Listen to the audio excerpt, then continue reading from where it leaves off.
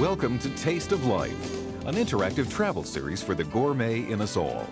This time, we're celebrating Canada's spectacular cuisine.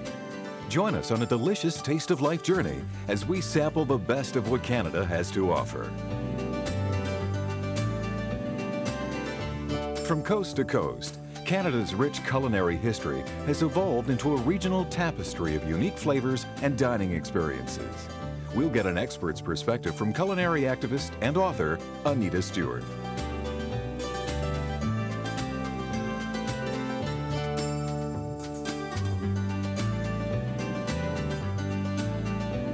Our featured destinations include a tour of Vancouver's very diverse culinary scene. Then, off to Canada's maritime provinces, where the pace is slower, but the food is just as tasty. Executive chef and owner of one of Vancouver's premier dining experiences, Lumiere, will create a decadent dish of sea bass, chanterelle mushrooms, and fresh herbs. Later, we'll travel to the world-renowned Hotel Newfoundland, where executive chef William McElroy will treat us to ice shrimp cakes with aioli. All this and more when Taste of Life returns.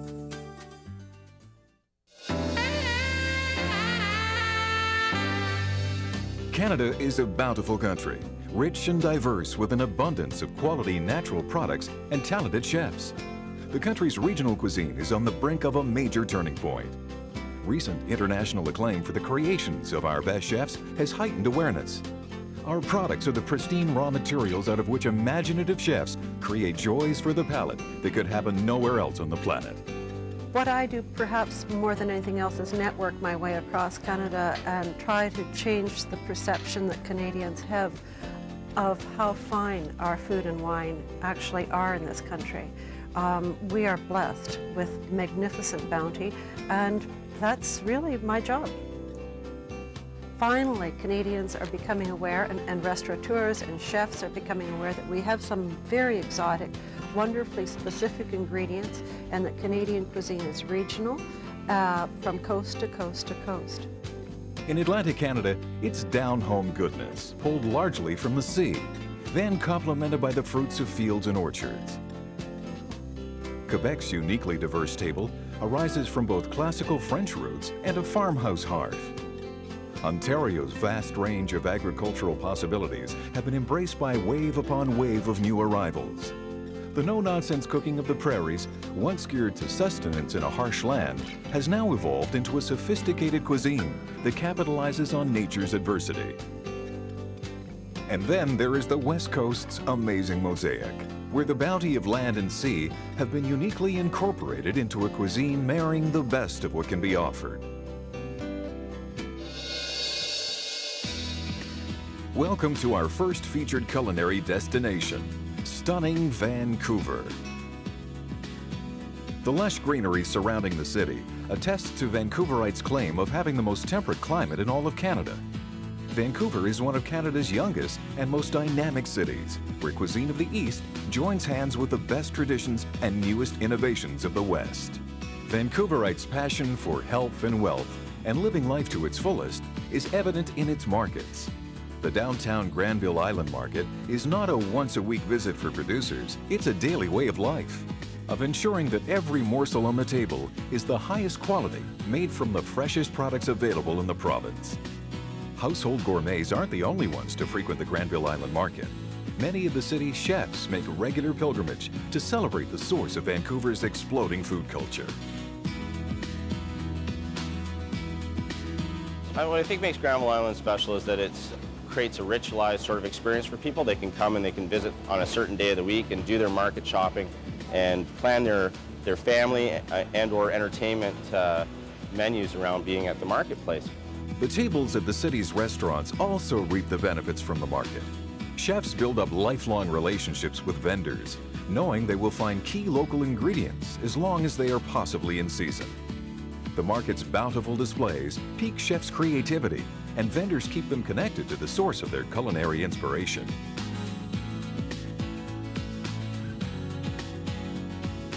Is that a male or a female? How can we tell that one? They're all males. They're all males. Can't harvest females.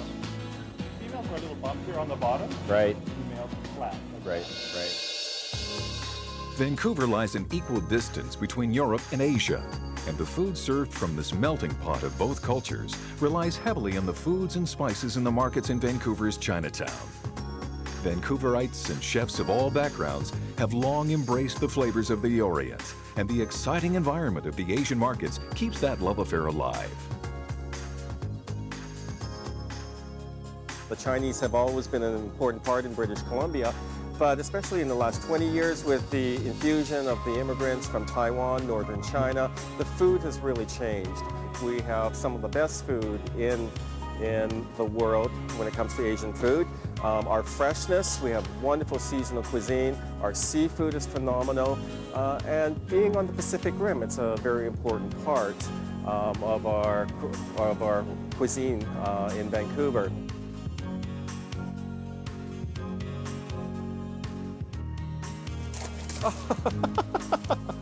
Here, I don't know if you can see it, we have large, fresh live eel, and that's very popular now too. Asian ingredients have gained an honored place in the cuisine of Vancouver's restaurants. But what the food critics call fusion is fast becoming reverse fusion, a sort of culinary free trade in which Western ingredients and culinary practices are now showing up in Asian cuisine. Increasingly, Vancouver's restaurants offer dishes that no nationality can entirely claim, yet everyone finds mouthwatering. The choices in Vancouver are enormous, diverse, profuse. There's just an incredible amount to see and to eat available from people who've arrived here from all over the globe. And I think that's one of the real benefits in living in one of the world's newest cities. It's still unfolding. It's not hidebound by tradition, but rather it is spurred by invention and enormous creativity.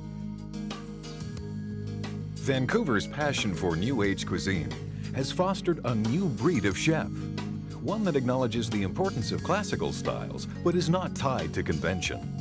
No longer are they looking to the world for unique products, when everything and more exists right in their own backyard. The style is developing into a Pacific Northwest cuisine, and it draws from all the world influences, but because they're using those local ingredients, it makes it more Pacific Northwest, especially in the use of the seafood as well.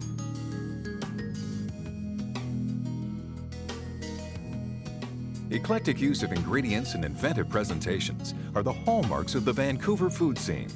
But culinary aficionados have spotted a new trend: new world versions of tapas bars. With the demographics of the street that I opened on, I couldn't serve the kind of food I was used to serving in that location at $35 a plate. So I thought, well, what if I took the $35 plates down to $10, served the same thing in smaller portions, let people try and be adventurous with their food styles, and mix and match wine with each dish, and basically as a tapas item, because tapas just means small plates anyway, and I call them tapatizers. So it's like tapas, but it's appetizers. It's kind of, a blend of the two, and that's essentially where the idea came from. Even the most noted restaurants of the classical tradition in Vancouver practice their art with a West Coast palette of ingredients, creating signature dishes that are an exquisite mosaic of the most extraordinary textures and flavors. Canada's, 130 years old. So we're building our food up now in terms of a name for itself. And, Canadian cuisine for me right now is, there's a lot of people across this country that are trying to build a name for it. In essence, we're doing what, was happening in France years ago, and that's working with the products we have on pulling them up from the roots and producing whatever we can with them in terms of creating the ideas and the identity. And I think that that's what's happening now.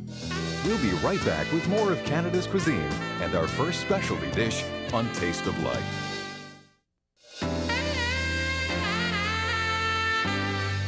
Our West Coast specialty dish is a succulent sea bass with chanterelle mushrooms.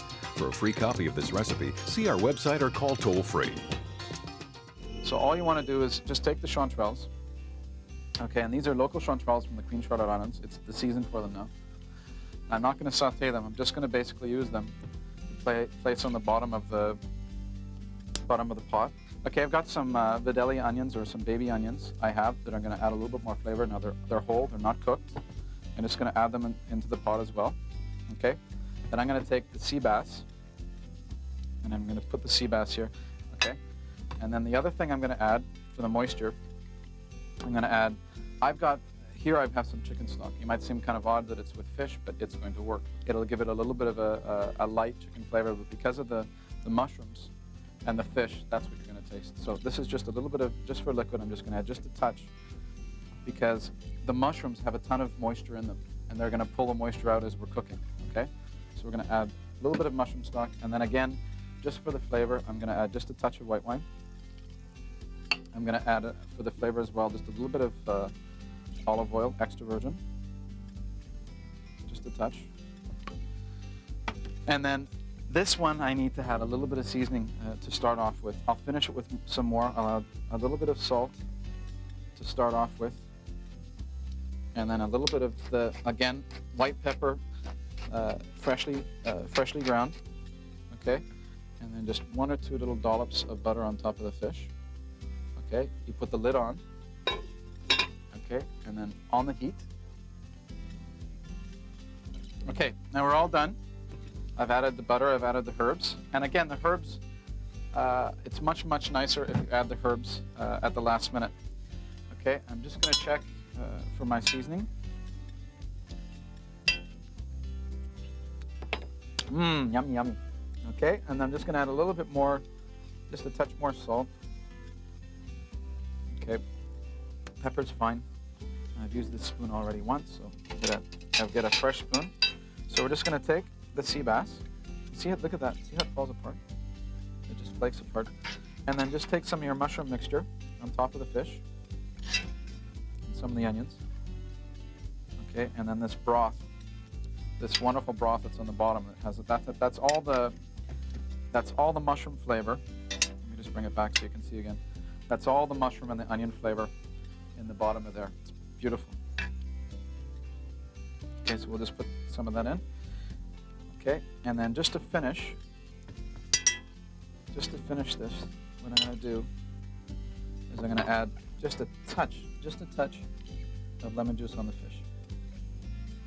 Okay, and then if you like, if you're a big fan of olive oil, what you can do in the very end, just to give it a little more flavor, is just to put some olive oil around the outside.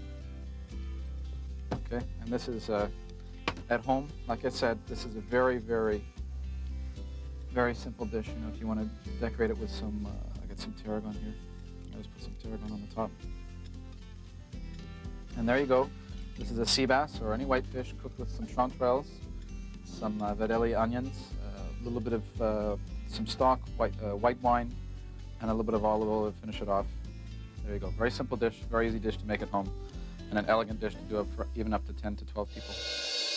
Welcome to our second Taste of Life culinary destination.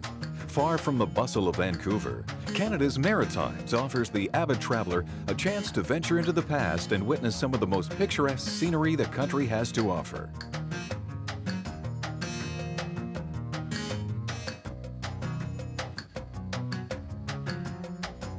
When the Maritimes were first discovered by European explorers in 1497, they reported back that the seas were so rich in cod, they slowed the ships down. That's no longer true today, but Maritimers are still very much a seafaring people, living near the sea and working on it too. Dining options range from Prince Edward Island's legendary lobster suppers to some of the most sophisticated fine dining to be found anywhere in Canada. Maritime chefs are solely focused on showing off the best ingredients in the country in a very contemporary, very creative way. Chefs here are true to their roots in promoting the products that grow in their own backyards. What is Canadian cuisine? But it's no different wherever you happen to travel in the world. Cuisine is always based on local ingredients. It's the same right here in Canada. We're Canadians, we're cooking for Canadians, we're using Canadian ingredients, we're in Canada. I mean, what more do you need? It's Canadian cuisine. People come here to experience, number one, Newfoundland hospitality, which is second to none, And number two, the cuisine, because it is very distinct, very different than, I don't know, let's take Ontario or British Columbia, because it is local. Some of the restaurants in Newfoundland that are now known as fish and chip shops were begun by people who fished for cod before dawn and had the fish on the table that day. Fish and brews. One is a salt fish, and brews is a hard bread. You take that and you soak it overnight, and you put your fish and your hardtack in water the next day, and you boil it. So your fish is salty, so as the salt goes through it, and you fry up pieces of fat, and you make them right hard, and they're called scruncheons. And so when you got all this fish and the brews is like soggy bread, some people think, and you put it there, and then you put all this fat and scruncheons on top of it, and it's really, really good. The oldest continuous market in Canada is in St. John, New Brunswick, a place where locals and chefs alike come for inspiration in the form of a unique assortment of fresh produce from field and sea. We come here frequently. It's a great meeting place for people to bring their wares, their goods. A lot of farmers still bring the produce here. And most of the produce that comes into the city is settled here. So it's a great place for chefs and cooks to come down, take a look at what's coming into the city, what's new. We have a lot of traditional foods here. We also have a lot of new style foods here, which is exciting. So we can combine a little bit of the both.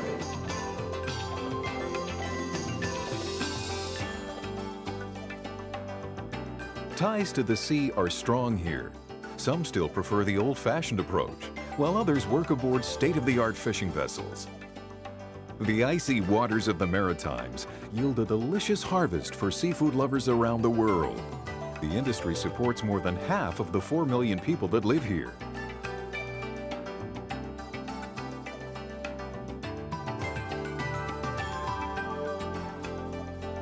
High-tech production facilities like this one in St. John's, Newfoundland, process up to 5 million pounds of shrimp a year.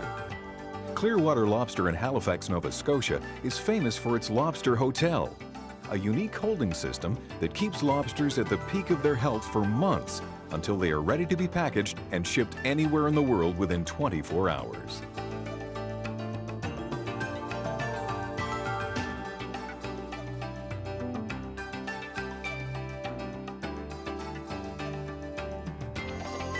And in New Brunswick, Heritage Salmon is a leading North American grower, processor, and marketer of premium ocean-cultured Atlantic salmon.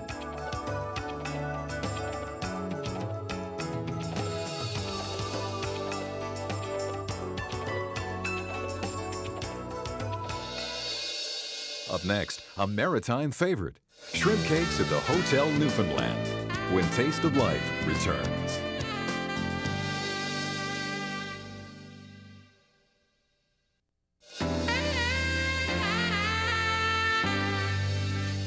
Our maritime specialty dish is Newfoundland ice shrimp cakes with aioli. For a free copy of this recipe, visit us online or call toll-free. What we're basically using is approximately 2/3 shrimp to 1/3 potatoes. So there's the diced shrimp. That just goes in the mixture and goes in approximately 1/3 of diced cooked potatoes. So what we're going to do is we're going to mix that all together. Okay. What I try to do is use a lot of Newfoundland ingredients. This is our Newfoundland dried savory. It is available all over Canada, but it is the best here in Newfoundland because it is grown locally and locally produced. A little bit of a touch would be a tiny little bit of Dijon mustard that goes into the mixture. Okay. Now, to bind it, what we're going to be using is some whole eggs. Whole eggs I have already cracked over here. And what I'll be doing is I'll be taking a couple of the yolks out with some of the egg whites, okay? And some lightly toasted breadcrumbs. And this, what will happen is this will all bind together in a nice mixture. Okay, aioli. Egg yolks, 3.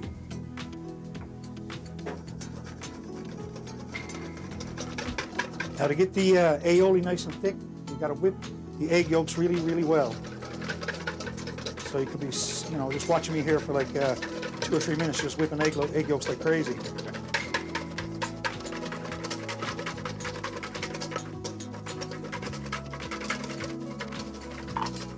Don't mind me there. You just keep doing what you're Yes, doing. sir. See, we're two of the biggest cooks in Newfoundland, so you can definitely trust that whatever we make What are you talking about? is I'm good not to the eat. biggest. What are you saying? I'm the biggest cook in Newfoundland. Is that what you're saying? No, we're two of the biggest. Ah, we're two of them. Okay.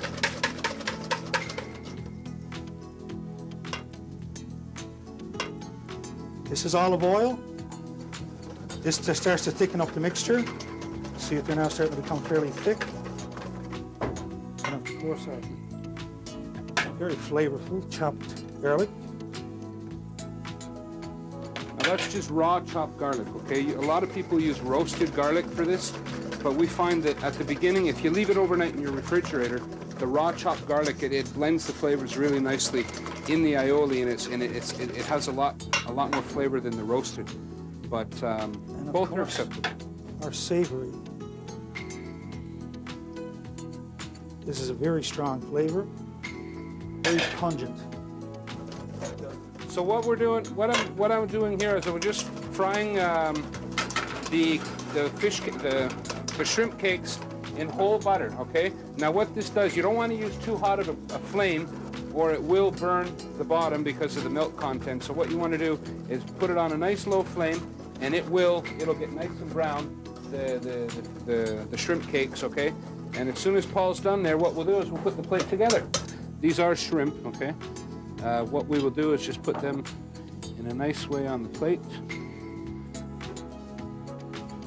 Okay, and what we will do is spoon a little bit of our aioli sauce right on top of the cakes, okay? So this is just, okay, just dribble some of our basil oil all over the pan, all over the plate, okay?